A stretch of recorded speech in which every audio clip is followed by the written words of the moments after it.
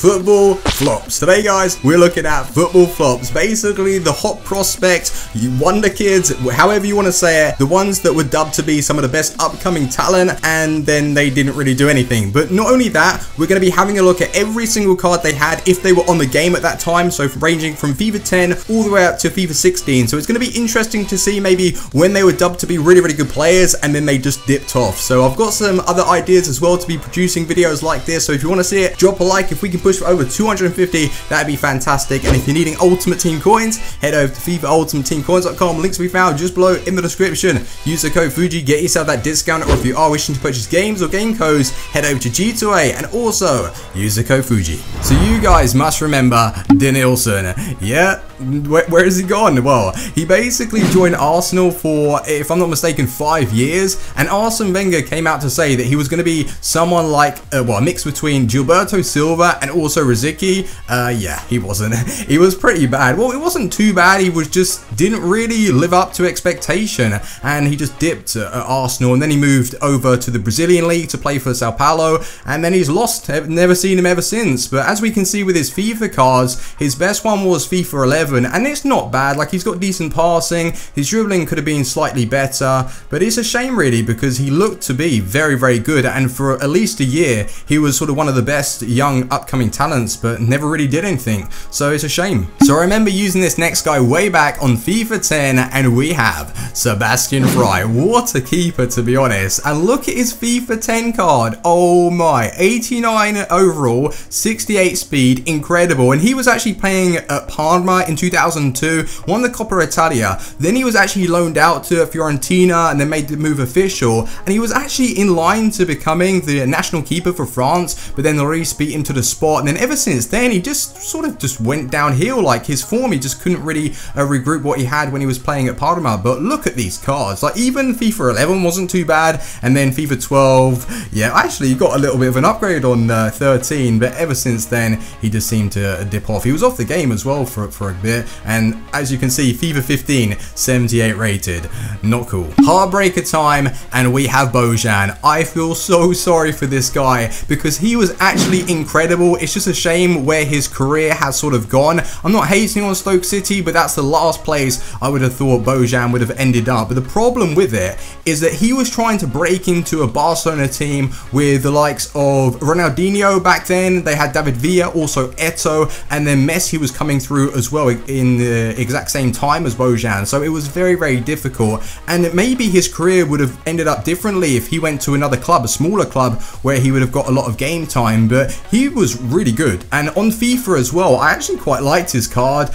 This year I haven't tried him too much, but definitely back in the day when he had a little bit more pace, I was using him in that centre forward position. But it's just a shame because Bojan, he was good. Can we send out a search party for Andrei Ashavin? Does anyone remember the little Russian? He wasn't too bad either, and in 2008 he had a really good Euro tournament, and then with that, like, a host of clubs were interested in signing the guy, and then he actually settled for Arsenal. And ever since he really joined Arsenal, he just kept dipping in form. And there was one season, actually, I remember this like yesterday, Arsene Wenger just kept faith and just played him, and he was terrible. He wasn't doing anything. He was lazy, and then he actually came out to say that he didn't really want to play football anymore. So then he went back to the Russian league. You can look at his cards, man. Like, on FIFA 10, 86 rated with those stats. Amazing. I know FIFA 10 ratings and just overall stats were a little bit over the top, but you wouldn't say no to that card. Even the winger on FIFA 11, that version there, and as we can see on FIFA 16, he is now a 75 rated winger. So he has to be a flop. Like, there was so much potential in him,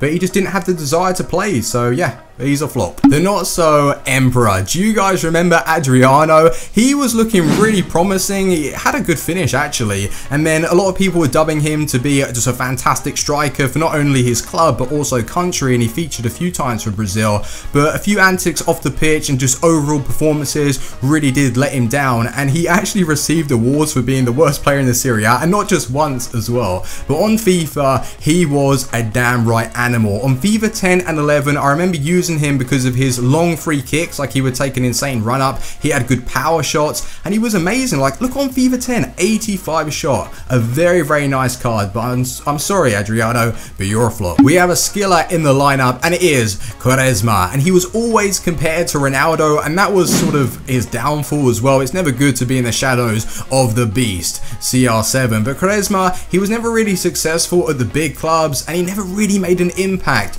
So without a doubt, like, he is a flop. He didn't hit his potential, but his cards actually on FIFA 10 and 11 weren't too bad. Then he was lost. He made a move to clubs that weren't on the game, and then with his FIFA 15 and 16 card, he's playing actually alright for Porto and also Besiktas. So yeah, overall he is kind of a flop, but he's still an alright player. So I think he saved himself a little bit, but still he didn't hit his potential. I'll save the best till last. Makeda. What happened? Why did this even happen in the first place? This is pretty funny, and I feel bad because I support Italy, and to see an Italian flop, it's not that great. But this wasn't even his fault. Well, it kind of is his fault because he didn't perform, but the media and everybody, the fans, just jumped on top of this guy. I remember him making an appearance. He came on as a sub and scored a really nice goal, like finesse top corner, and I think he was actually subbed on again. So he scored 2 goals overall, and then automatically everybody was saying this guy is the next big thing, and everyone sort of jumped on the bandwagon, and he wasn't even that good. So